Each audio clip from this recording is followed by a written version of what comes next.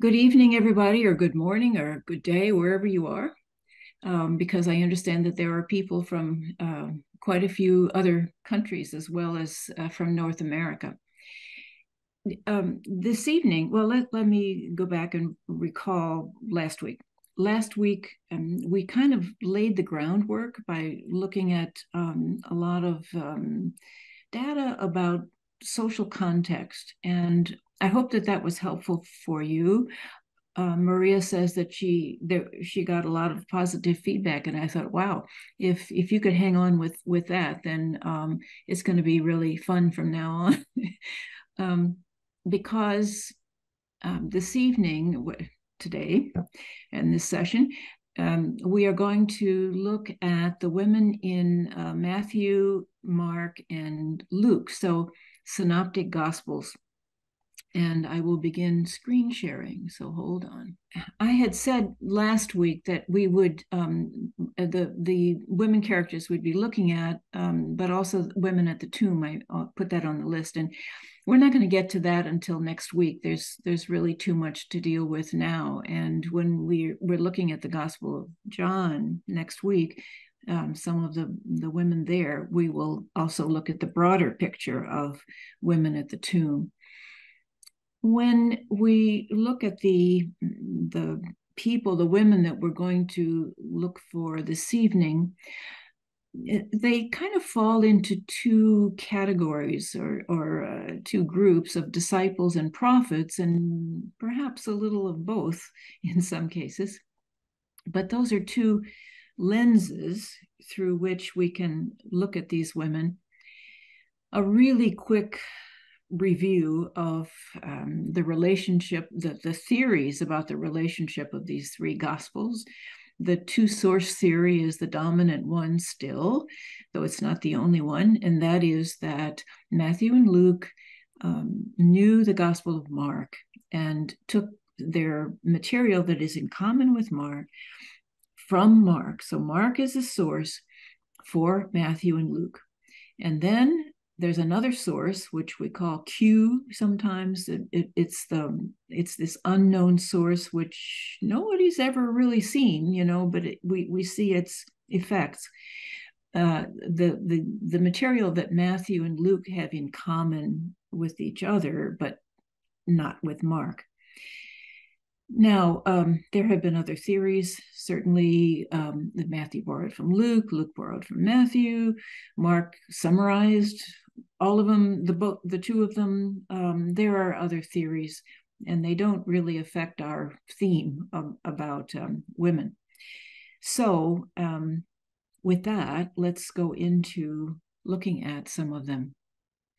And actually, we're going to do prophets first, because prophets are so interesting.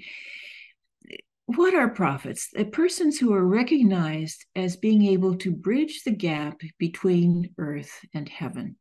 You might say mystics too, but prophets are rather distinctive in their mission to proclaim what they know. What is really important here, to my knowledge, this role is never denied to women. There are other roles in the church and in the assembly that are in the church, obviously bishops, presbyters, deacons, but nobody ever says a woman can't be a prophet. And I think the reason for that is that everybody recognizes that prophecy is a gift of the Spirit. People don't designate prophets in the community. Rather, God designates prophets and gives them to the community. So it's an important difference. And prophecy, of course, is public speech. So a prophet, there's a lovely thing that Balaam says in Numbers 24. Balaam, you remember, he's this prophet. He's not Jewish or Israelite. He's from another ethnicity, and he's recognized as a prophet. And there's another group that's fighting against Israel, and kind of hires him, says, please come and prophesy doom for Israel. give us a good prophecy that we're going to win over Israel and Israel's going to lose. And Balaam is the one, who has the adventures with the angel who is standing in his path, but he can't see the angel, but his donkey can. And he beats the donkey, and the donkey says, "Why are you beating me?" So we have a talking donkey in the story, and then he sees the angel. But he does continue, and he gets all set up to prophesy against Israel, and he can't do it because God has given him something else to prophesy, and it's all good for Israel, of course, because it's, the Israelites are telling this story. But at one point, he identifies how he sees a prophet, one who sees what God sees, who hears what God says, who knows what God knows. That's where he stops. And I add here, and is able to proclaim it by word and action. I, over the years, have developed a kind of my own informal list for identifying prophets, both biblical and otherwise. We have these conversations all the time. I'm sure you've had them, but who's a prophet today? Well, there are a couple of characteristics that I think, and the first is not everybody likes what you say because you have some very difficult things to say. And sometimes it causes conflict. Other times it can be very encouraging. Another characteristic is that prophets don't really want to be prophets because they recognize the price. They recognize the cost for themselves. Remember Jeremiah saying, "I'm too young," and Isaiah saying, I can't do this. And it's the prophet accepts that role sometimes very reluctantly. In these short stories about prophets, we don't always know that, but you can see it over the long run. And the final characteristic, I think, is that you never know until later whether prophecy is true or not. You never know until it actually has been fulfilled. And prophecy, of course, is not prediction of the future. It's reading of the present and reading of the effects that are going to happen in the future because of what is going on in the present. There are 4 women who are called prophets in the Old Testament, the Hebrew Scriptures. None of the 4 is in the Catholic lectionary. Why are we not surprised? The first is Miriam in the Exodus story. Now, we use parts of the Exodus story, in the Easter Vigil. It's either the second or third reading, depending on whether they put in the sacrifice of Isaac. And there's even a refrain, "I will sing to the Lord triumphant," and then horse and rider has been cast into the seas. It's a military victory poem. But in the middle of it, it says that Miriam, the prophet, who's the sister of Moses and Aaron, grabs her tambourine and leads the women in the celebration. Part of that is taken for the Easter Vigil, but those 2 verses are left out that talk about the role of Miriam. Deborah is this wonderful character in the story of Judges. The Song of Deborah, which is chapter 4 of Judges, is thought to be the oldest piece of literature in the Bible. And it is this marvelous piece of poetry that celebrates the victory of Deborah and Barak, the general, over the Canaanites. Deborah is not only a prophet, she's a judge. She's one of these people who, pre-monarchy in Israel, is recognized for her wisdom. And it says she sits under her palm tree and people come to her for resolution of their differences. That's the role of the judge, as it is today, to side with in conflict. But she's also a prophet. And a wonderful story there of, she says to Barak, where the Israelites are oppressed, we've got to do something. We have to go to war. And he says, I won't go unless you come with me. And she says, yes, I will come with you. So she goes to war with Barak and with the Israelites at Mount Tabor. So that's Deborah.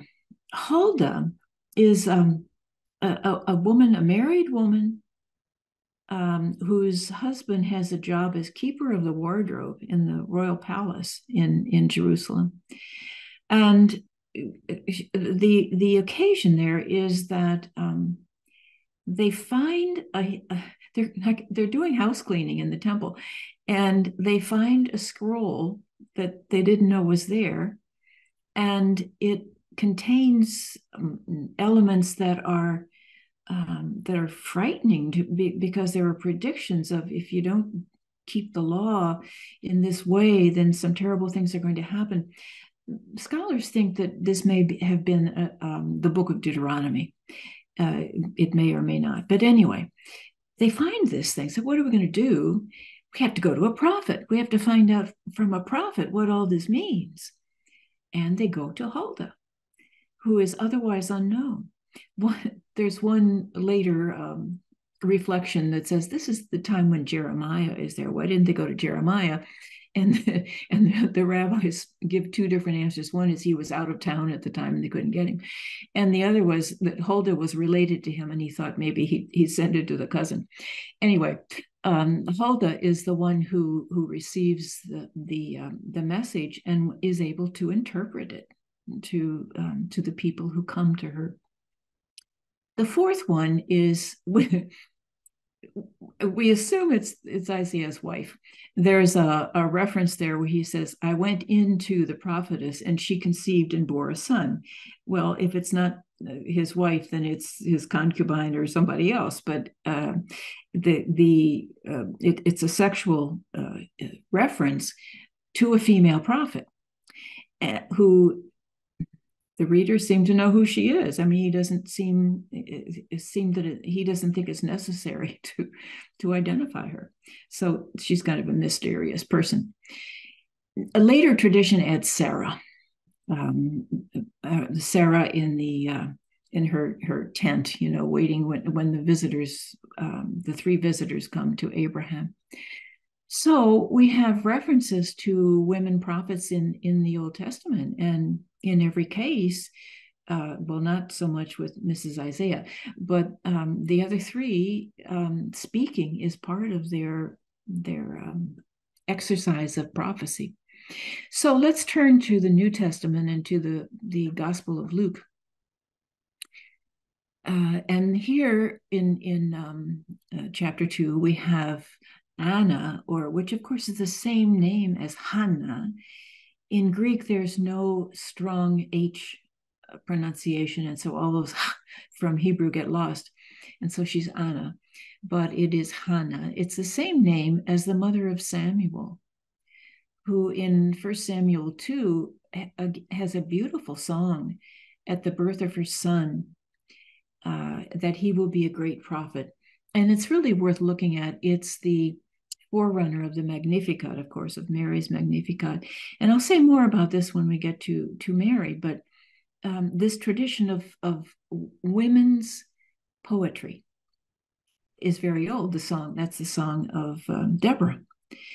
In the book of Judith, Judith also has a song like this, particularly celebrating two things: birth of a child or a military victory. In the case of Deborah, it's the military victory, of course. And with Mary and with Hannah, it's the birth of a child. So important events. And there's been some anthropological research about that too, about it being the role of women in Bedouin societies to compose and to lead poetic celebrations of important events. But here we have Anna, in the temple who is not celebrating important a military victory. And the situation, of course, is the presentation of a newborn child, which is supposed to be done 40 days after birth, a firstborn son, in the temple with a sacrifice of thanksgiving. And so we have that's the situation, of course, when Mary and Joseph bring baby Jesus. And I love this sketch of Anna.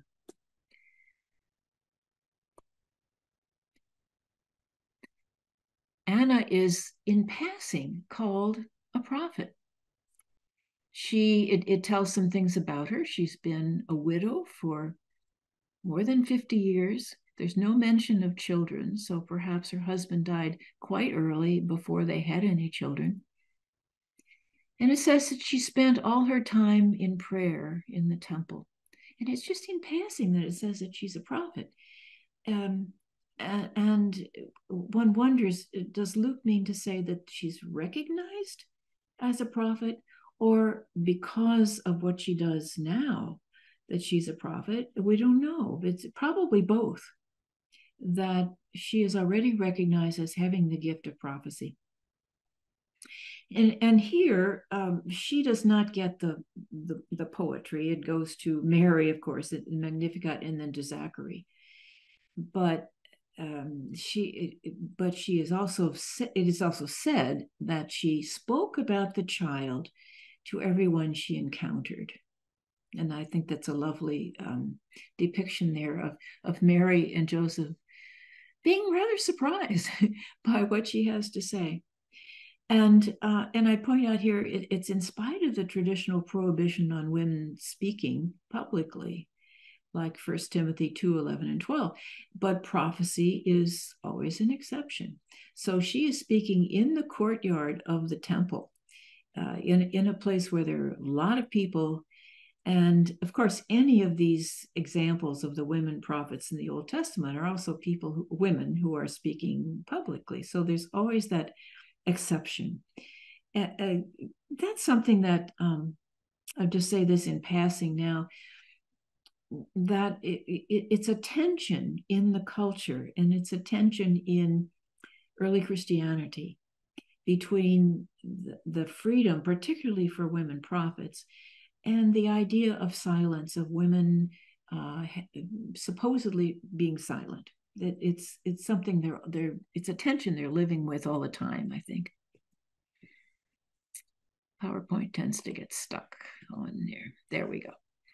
So let's take on Mary and Elizabeth, which is it's such a primal, archetypal encounter and the exercise of prophecy. So during these days, Mary set out, and she traveled to the hill country. And she traveled in haste to a town of Judah, where she entered the house of Zechariah and greeted Elizabeth. We know this is familiar. And when Elizabeth heard Mary's greeting, the infant leaped in her womb. And Elizabeth, filled with the Holy Spirit, cried out in a loud voice, "Blessed are you who have believed the promise of the Lord," that the promise of the Lord would be fulfilled. So she's using the formulation there of a beatitude. There are lots of beatitudes. We're going to look at another one too in Luke 11. When people ask, well, how many beatitudes are there? And we kind of say 8. Even in Matthew 5, if you read it carefully, there are 9. There's a 9th one at the end that we don't put into the formula. Beatitudes, they're proclamations of blessed or happy or lucky. Lucky is this person, The very opening of the Psalms, blessed is the one who walks in the way of the Lord, is a beatitude. So Elizabeth, rather, is filled with the Holy Spirit. And for Luke, that's a sign. That's a sign of the exercise of prophecy. He loves that expression. And of course, the culmination of it is Pentecost in Acts 2. But this is the second of 5 times in Luke's gospel that someone is filled with the Holy Spirit. Simeon is, and then Elizabeth, Zechariah, John the Baptist later on, Jesus himself. It says he's filled with the Holy Spirit. And then 9 times in the Acts of the Apostles, somebody is filled with the Holy Spirit. So for Luke's gospel, that's a signal. You know? The image that you see there is of a lovely set of statues in the church, in the courtyard of the Church of the Visitation in Carolyn, in the suburbs of West Jerusalem. And all of the plaques that you see on the wall are the Magnificat, the text of the Magnificat in all different kinds of languages. Quite a very international and a beautiful thing. Now, the Magnificat. We know the Magnificat. Those of you who do evening prayer, pray it every day. It's something that is very familiar to us, and it is in fact a proclamation of prophecy. Mary is portrayed there in this piece of oral poetry as a prophet. She's also a disciple, of course, and that's why I said the roles run into each other. But the text that shouldn't be, not text, the words that she proclaims there really are a social agenda for turning things upside down.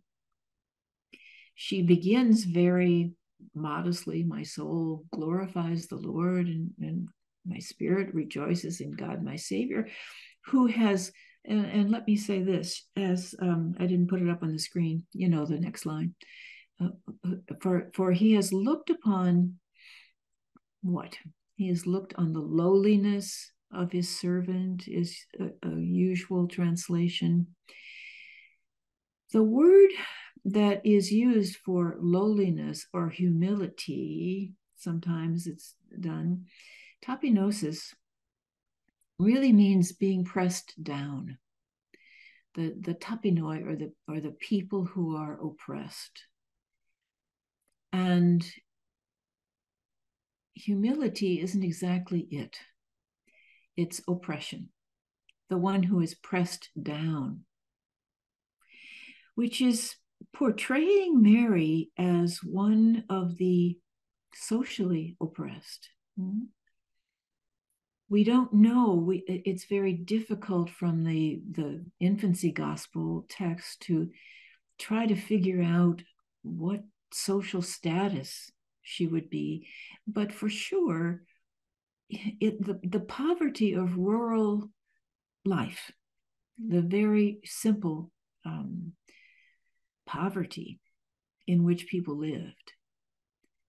And he has looked upon the oppression or the being pressed down of his female slave. The word is not servant, it's slave. It's the word that is used for slavery. But it's also used metaphorically, of course. This is not saying she's legally a slave. But I think we have to take that seriously. It's not talking about Mary's virtue of humility. It's talking about her low social status. Who is she that the Lord should come to her? And it's not that she feels that she's no good. It's her social status. It's that she's not an important person. She's not a person that somebody would recognize as being important. Okay. Now, she goes on to say, he has brought down the powerful from their thrones and raised up the oppressed, and has filled the hungry with good things and sent the rich away empty. This is talking about a social revolution. And we say it very blithely, we don't take it seriously. It's a call for a revolution.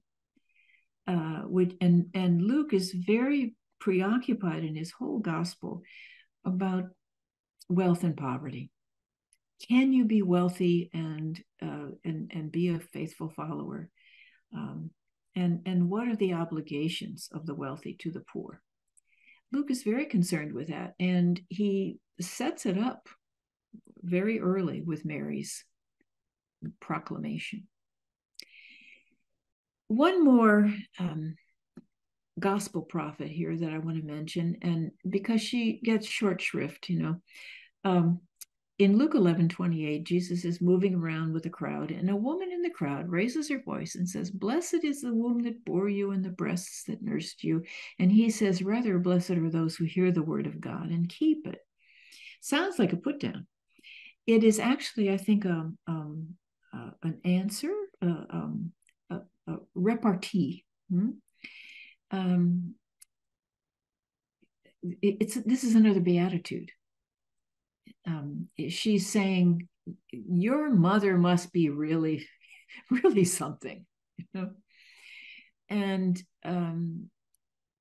Jesus here, as earlier in the synoptic stories, when he's inside and it says your mother and your brothers and sisters are outside looking for you, and he says, "Who are my mother and my brothers and my sisters?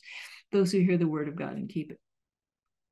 It's not a condemnation of the family, I think, but rather putting the disciples on the same level as the family, so that he's extending the family and including the disciples in it.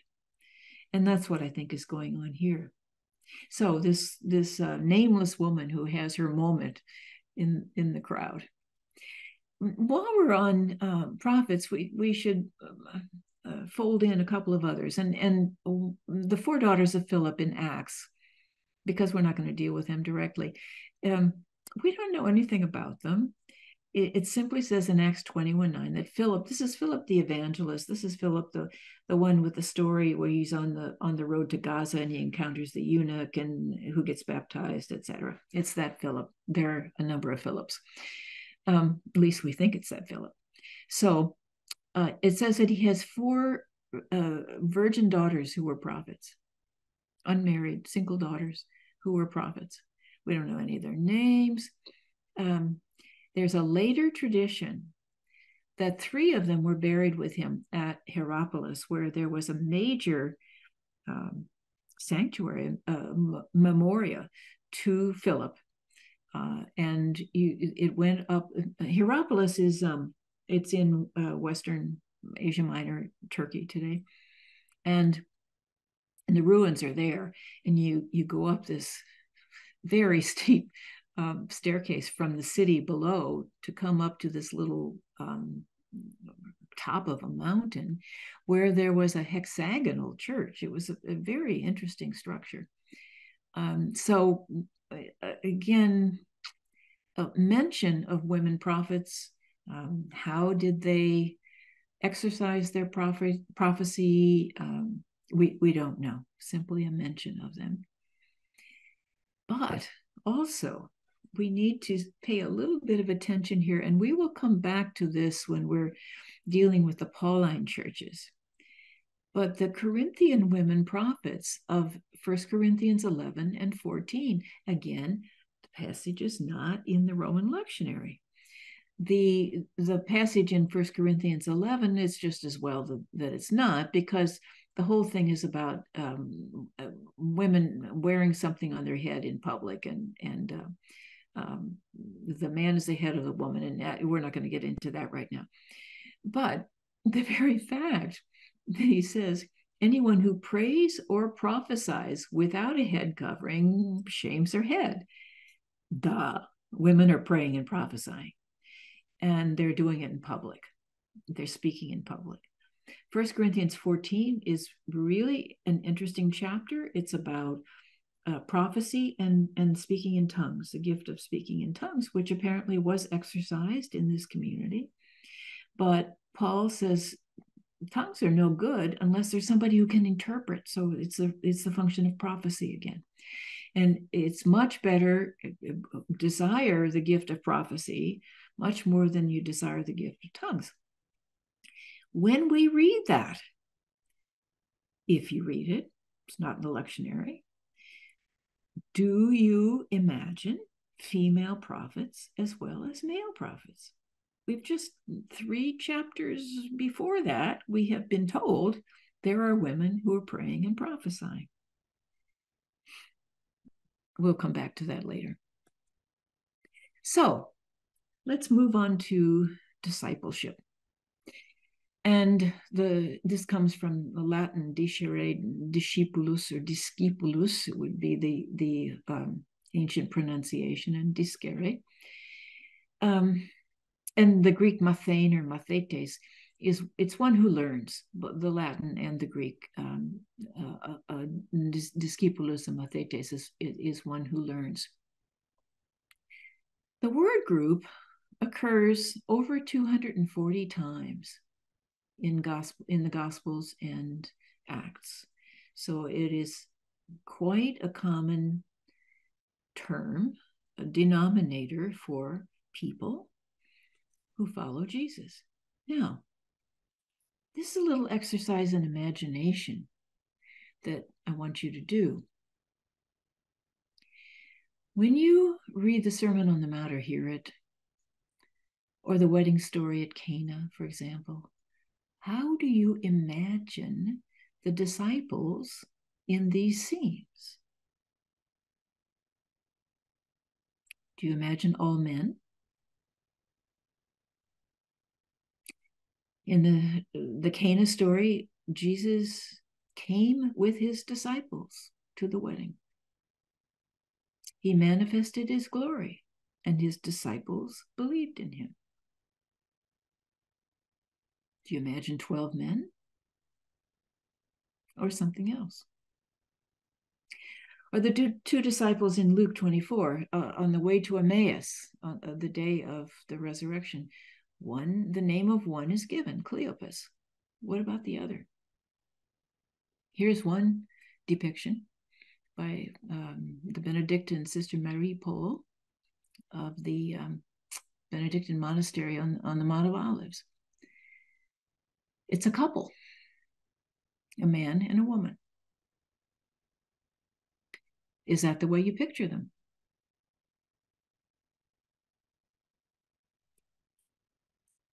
Or let's take Luke 11:1.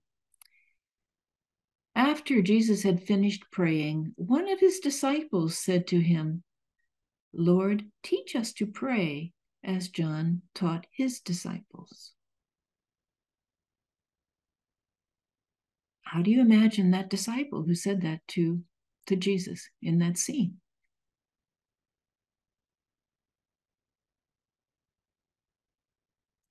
Or Jesus said to his disciples, "Do not worry about your life, what you will eat, or about your body, what you will wear."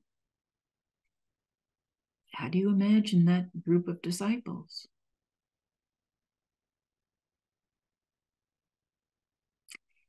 Especially things about eating and wearing. Women would be very concerned about that. Maybe more than their husbands. How do you imagine it?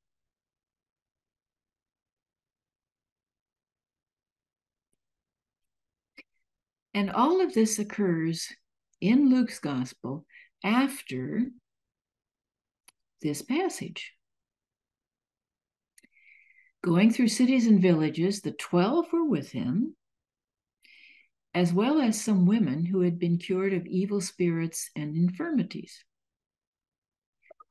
Mary, called Magdalene, from whom 7 demons had gone out.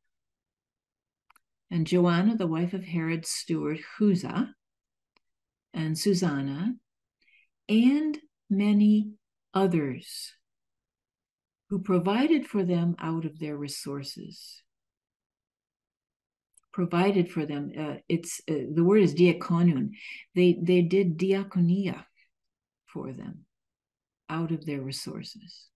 I put in italics there, and many others. When we get to Mary Magdalene in 2 weeks, we'll talk about the 7 demons. Okay, but 3 women are named there. One of them, Joanna, the wife of a steward of Herod's. One commentator some years ago said she's going around with somebody who of whom her husband would certainly not approve. And that's a fascinating one, because it doesn't say widow, it says wife. There's a different word for widow. She's the wife of Herod's steward. How do these women and many others, how do they move around with Jesus?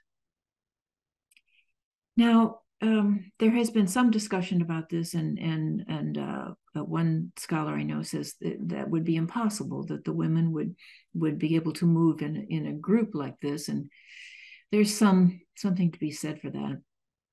Years ago, one interpreter talked about itinerant disciples and local sympathizers. And there may be something to that, about local sympathizers. That is, people who, men or women, who don't move around all the time with this group, but they give hospitality when this group is in town, Jesus and the disciples. That's all an open question.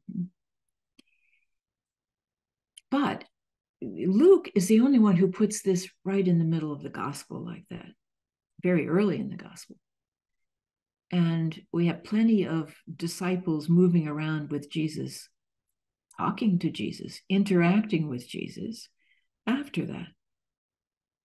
And I don't think we take seriously what Luke envisions here, that there really are women who are an integral part of this. And it's not just 3, many others. Reinforced by similar comments from Matthew and Mark, but much later. Matthew and Mark put this description at the time of the crucifixion. Luke is the only one who moves that reference back into the ministry of Jesus, rather early in the ministry of Jesus. But it's the same thing, that there's this group of followers of Jesus, that there were many women with them, and that it was a mixed group that continued later in Jerusalem. You get that in Acts 1:14. So we have a triple attestation there. John doesn't say something like that, but the 3 synoptics do, of women who are part of this group of disciples. And I'm not sure that we don't take that as seriously as perhaps we should. So, some women disciples, Mary and Martha. This is a story in Luke, of course. And the presumed social context here is very interesting. 2 single women, widows perhaps. It doesn't say that. It just says that they live together. There's no brother Lazarus here. That's in John. So you know the story. And I like this little illustration. Jesus looks like, maybe he's in trouble. Look at the look on Martha's face. But I have a pet peeve on this, and that is the translation, which is so prevalent, that Mary has chosen the best part. In fact, what the Greek says is Mary has chosen the good part. And only the old King James Version and the older RSV pick up on that. Mary's chosen the good part. It's not a comparison. She's okay, leave her alone. It's not saying that Mary somehow is doing something better here. But the Vulgate, the Latin, says optimum partem, the best part. And that is that understanding has prevailed, certainly in the West. And therefore it becomes a comparison. And then by the time you get to Augustine, it's the contemplative life versus the active life, celibacy versus marriage, and all of that. But all of that is baggage, later baggage. I just want to present that I think it is a misunderstanding and a mistranslation to say that, to compare them in such a way that Mary comes out better than Martha. Okay. Later tradition on Martha, we won't be going back on this much. Martha Martha of Bethany you have on the right side as the sort of the practical housekeeper, but she also becomes one of the myrrh bearers, one of the one of the women who goes to the tomb. And Mary and Martha have all kinds of later vocations and roles. So I just thought I would throw that in. She also becomes in the Middle Ages, the slayer of the dragon. So we have two depictions of that. Now, I want to take up the purity issue here. Where to start on this? In the attempt to understand Jesus in his own context, and in the attempt to portray Jesus as our hero, sometimes good and well-intentioned Christian interpreters fall into contrasting Jesus with his environment, that he makes all kinds of exceptions. For instance, touching the woman with the flow of blood, and she's unclean, so he shouldn't touch her, but he does anyway, and so he breaks the purity laws, and he's breaking through to freedom for women. And when we do that, we're making Jesus look good by making everybody else look bad. Amy Jo Levine, biblical scholar, says that you don't have to make everybody else look bad to make Jesus look good. So this question about purity laws being observed, the purity laws were formulated for the temple, for going in pilgrimage to the temple. And originally, that's where they're observed. And so in rural Galilee, people wouldn't care at all about purity. Okay. Now enter the Pharisees. And the Pharisees get bad press in the New Testament. The Pharisees were a very well-meaning group who were religious reformers. And they were out to renew the spirit in Israel, to really renew the fervor, by saying that all of life is just as holy as the temple.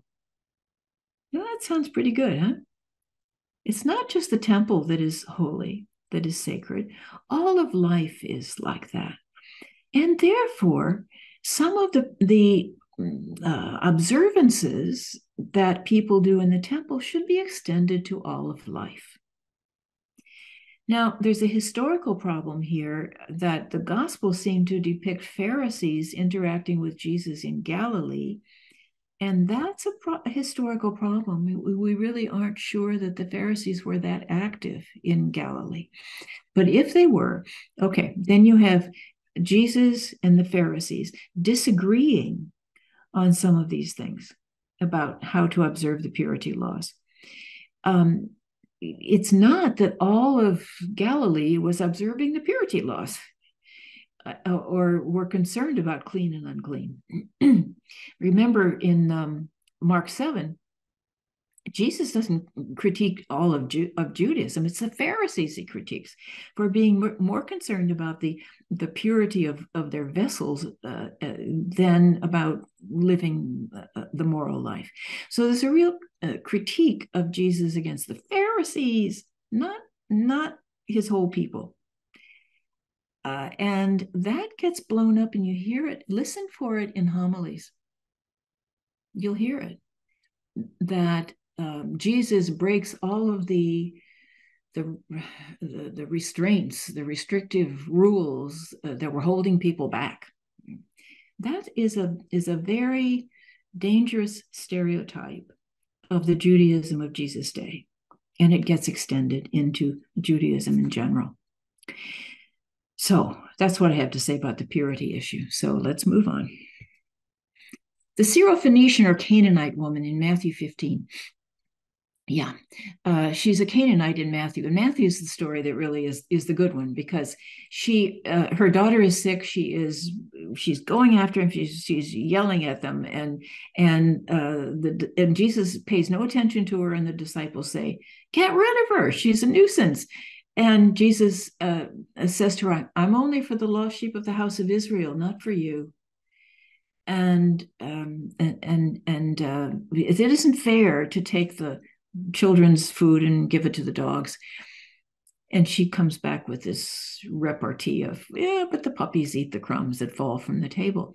And he says, your faith is great. And she gets what she wants, what she's asking for. The traditional interpretation on this, is that Jesus he knows exactly what he's doing, and he's just testing her faith, and he's just trying to see how far he can push her.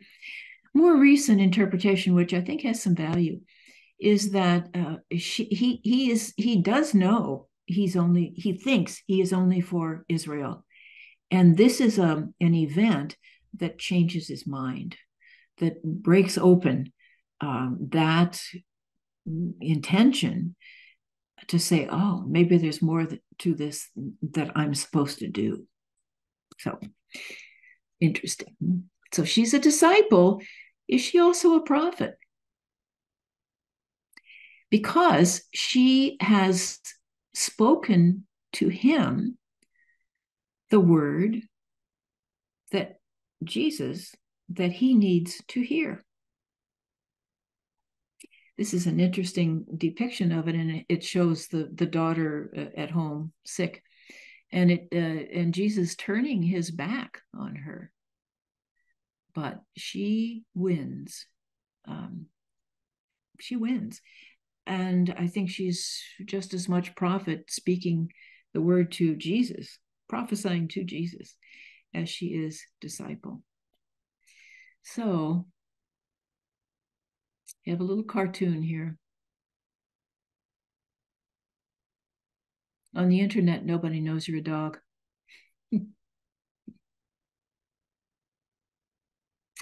So for further reading, these are some recommendations. Barbara Reed's book, Wisdom's Feast. Carla Ricci on Mary Magdalene, many others, and we'll get into that later on. And then, of course, Phyllis Zagano's Women Icons of Christ deals with the purity issue, among many other things. So that is the end of the comments, and I'm sure that you are going to have things to say.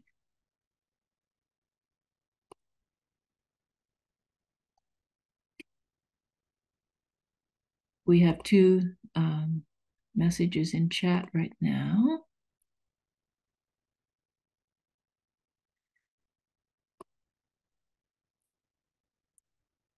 The first is the Spirit Alive website that Maria is giving us. And then Donna Allen says, I also try to get my students to think about this image of disciples as women, when in Mark, he sends disciples to prepare the Passover meal. Yes, very definitely. Yeah. So, other comments, questions?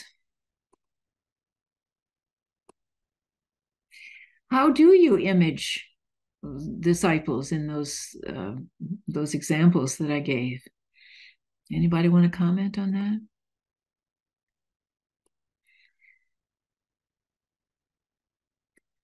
Peggy Fanning says, what role does the disciple play? The disciple is, first of all, one who learns, one who says, there's something here that I want to follow. And becomes addicted, perhaps might be a word, who continues to follow, to remain faithful. And in the way that the gospel is preached to us, is given to us, the disciple then turns and becomes apostle. Next week, we're dealing with the Gospel of John, and I will talk about the Samaritan woman in that way. I think she's the model of discipleship and apostleship.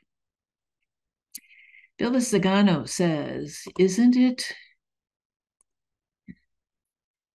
more likely that that the two on the road to Emmaus would be husband and wife, given the number of disciples and the demonstrated fact of women disciples? Yeah, I think so. I mean, the grammatical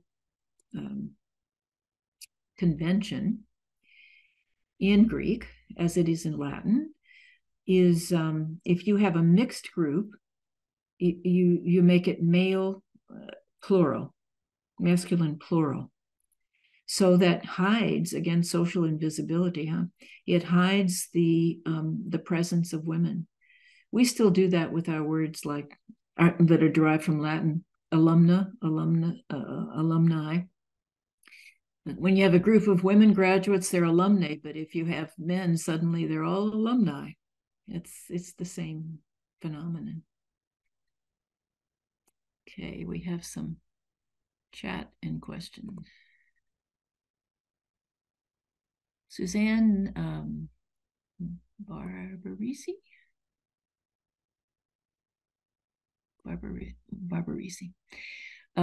How do you think what is known about women in the New Testament influences contemporary discussions about gender roles and women's leadership? Well, that depends on your take on biblical authority. People who are consciously inspired by the Bible are going to want to use it to bring it in as an inspiration. And then, of course, you have people who have a very tight interpretation of biblical authority. And then you get to things like, wives, be submissive to your husbands as a given, even though the slaves and masters is out the window. So we pick and choose how we want to use the Bible. Everybody does, I think. And Anne Amadeo, I'm curious about your insight on the women at the well. Longest recorded conversation Jesus has, I think. She evangelizes the whole town. Wow, a disciple by Jesus' selection. I just heard you dealing with it next week. That's right. I'm not going to comment on that right now.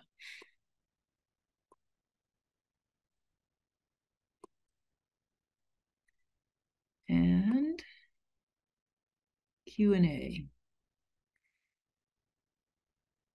Marianne McHugh, I usually equate the apostles, 12 men, with the word disciple. Therefore, it limits my image of who is present, not just men. Absolutely. Now, I could say that more often than not, Matthew, when he says disciple, seems to mean the 12, but not Mark, not Luke for sure, not John. So that's right. Our imagination is limited there in equating the and apostles and 12 is not the same either. Remember, somebody asked last week in 1 Corinthians 15, Jesus appeared, the risen Jesus appeared to the 12 and the da-da-da, and then to the apostles. At least in Paul's world, 12 and apostles are not the same. Luke tends to equate the 12 with the apostles. And 12 so important because of the 12 tribes that when Judas falls out, they have to elect another person to take his place, you know. But it's different in the different Gospels.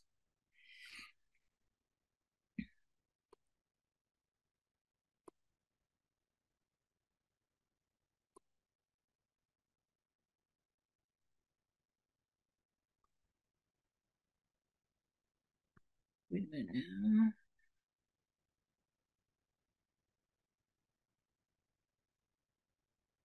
Is there a spoken difference? This is Anne Amadeo. Is there a spoken difference between apostle and disciple? Oh, I think I already answered that. Yeah. It depends on which gospel writer, but the disciples are by no means limited to the apostles. What about young girls in the New Testament? This is Terry Seipel.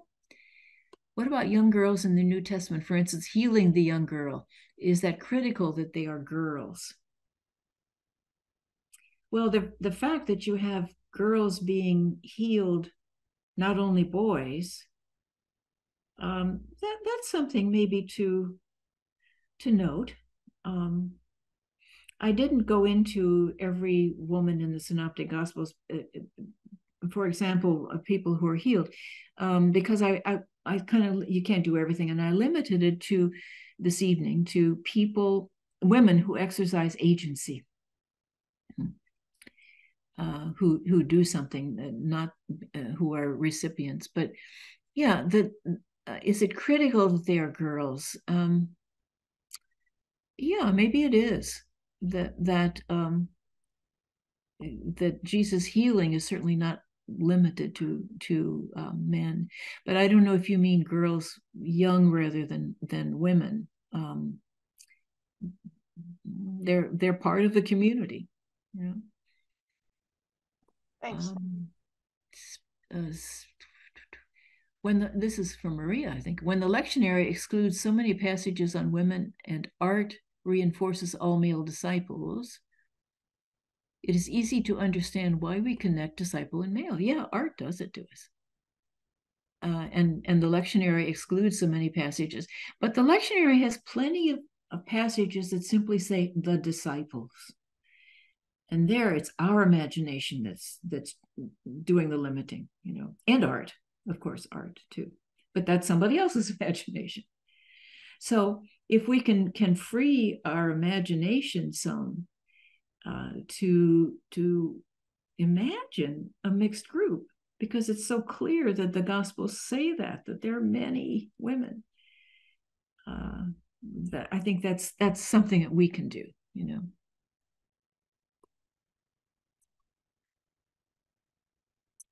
Rita Houlihan, Sister Nuria seems to say that the women in Luke 8:1-3, especially those named, constitute a group of stable members among Jesus' followers. That's yeah, Nuria Kaluk Benages. Yeah, I mean the names, though, well, we're going to look at this next week when we go to women in the tomb. The names, other than Mary Magdalene, change. It's not a stable group, except for Mary Magdalene.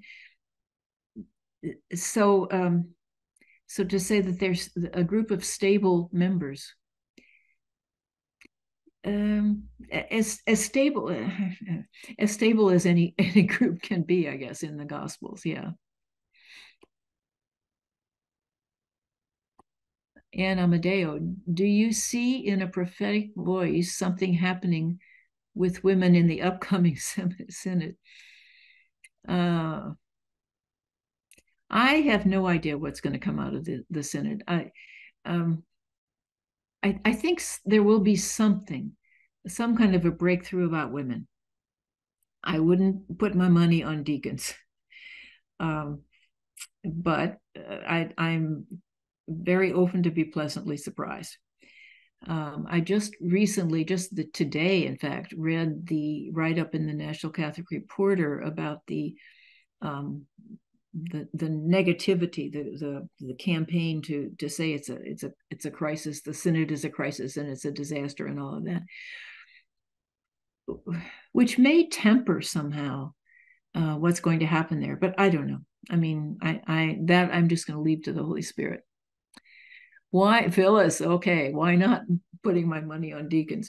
I'd like to, really would like to. I hope. It may just be too much of a leap still. I hope I'm wrong.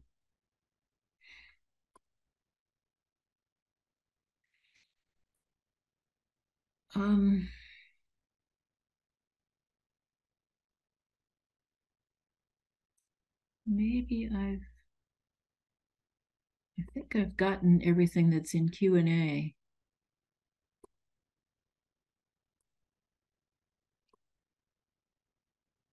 No, I'm getting a sign that there are 3 there, but they're the 3 that I've already dealt with. Maria, you see anything in Q&A that I haven't answered? No. I'm getting the number 4. Oh, there's another chat. No, I don't see anything else. But I do want to go back to Phyllis's why not put your money on, on women deacons. Just, because when you go back and you look at the Acts of the Apostles and what deacons did, women are already doing all of those things. So, oh yeah, years. It would just be so. In a certain sense, then your comment, it might be like one bridge too far to cross. It would, in some ways, just simply be affirming what already exists in the church, and yeah.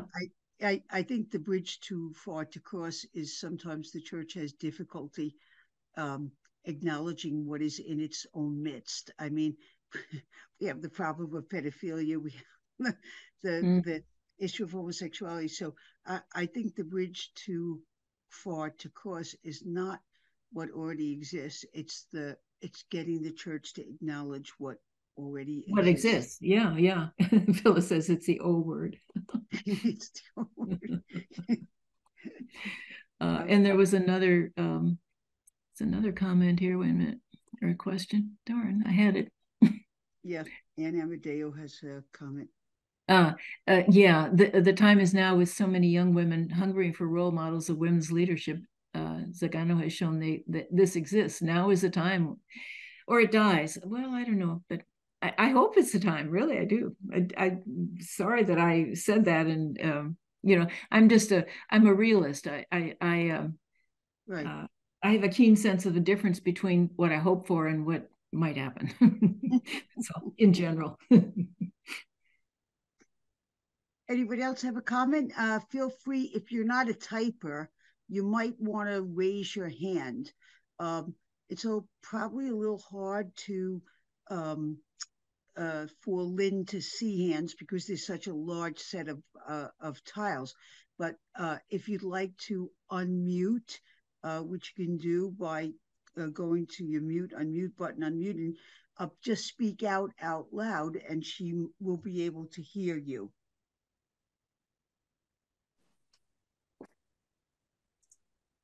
Hi, it's Rita Houlihan. Hi, Rita. Great session. Thank you, Lynn. It's really fantastic information presented so beautifully. I have this burning fear that because the current bishops and priests have been exposed for so long to the lectionary that excludes, for example, the full resurrection story on Easter Sunday, John's resurrection story, excludes Phoebe on a Saturday. Well, that talk about fear of all places. In a way, they've been coddled. They've been able to not have to preach on texts that have women, making making big statements. They, the road to Emmaus, the function where they say some women from our group, basically they're saying we didn't believe them, but boy, we really should believe them. That gets buried because it's, in such a big text, and but I do feel it's a coddling. It's being able to just ignore the women who speak, can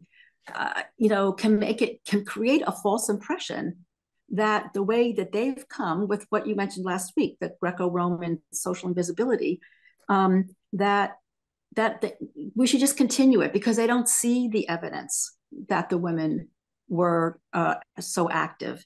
Even though it's relatively small, like Mary Magdalene's only named 14 times, and I think Peter's named 90, but still 14 is more than most of the other male apostles.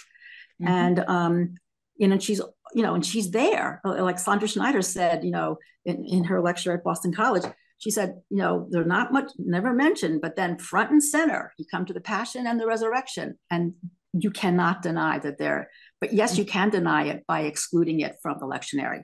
And I think that denial makes it easier to say no to. Yeah, that's right. Well said. I think it's important to note that it's what we do, we in general, it's what we do with the text. The problem is not the Bible. The problem is what we do with it. And that's with questions of biblical authority too. Yeah. Lynn, I think there was a question in the chat from someone named Namita Renu. And the question is, do you see anything common to all women mentioned in the New Testament? Oh, I did see that while Rita was talking. Anything common to all the women, just that they're women. I think that the fact that they're so different is what is good, that they're real people. I don't know. Who is the person who's asking it? Rita, somebody? Namita Renu. Okay. If you have something in mind, you could say it.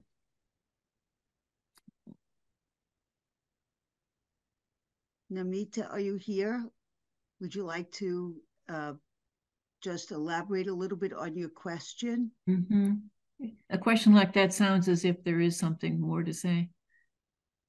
The very fact that some of the women have been mentioned in various books of the New Testament, perhaps there was some quality which was striking. Of course, each one is unique. Yeah. But there must be something which is, taking them above the crowd. Well, I'm thinking of the ones that, for instance, we've looked at tonight. They all take initiative. But that's not true, for instance, with a girl being healed or something like that. But there is a striking way in which a number of them they have agency. They are persons who act and take chances in some cases. So that's something that a lot of them have in common, I think. I wouldn't say every single woman who's mentioned does. Yeah. Namita, are you our participant joining us from India? Yes. Oh, welcome. You are very welcome. We saw your name and we're very Thank grateful. you. It's wonderful. Yeah, we're thrilled to have you with us here. Can you tell us something about how scripture is read in India? This question that Sister Lynn asked about how you imagine the disciples when you see them. How is it where you are? Tell us your experience. I'm sorry, could you please repeat your question? Yes, I said Sister Lynn asked before, when we read the word disciple in the New Testament, do we imagine only men or men and women? And I'm just wondering, what is your response to that question? In the Indian culture, if we see the ancient texts, I'm not restricting myself to the Bible. The word man or woman, man or men, includes the entire family. It's not restricted only to the person who's named. Usually the head of the family is mentioned, and that includes his entire family. All the women are included in that. Usually women are not mentioned separately within the text. And I think that culture is very similar to the ancient Roman culture. Mm-hmm. Yep. Thank you for sharing that. Mm-hmm. Well, we're going on 8:11. We have about time for one more question. Anybody have one more question or comment for Lynn?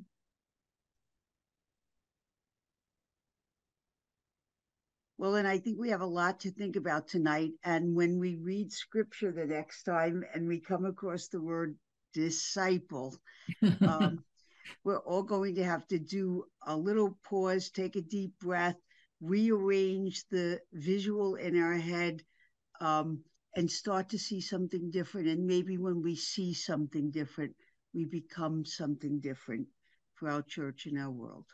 So thank you all for coming tonight. This was wonderful. See you next Thursday night.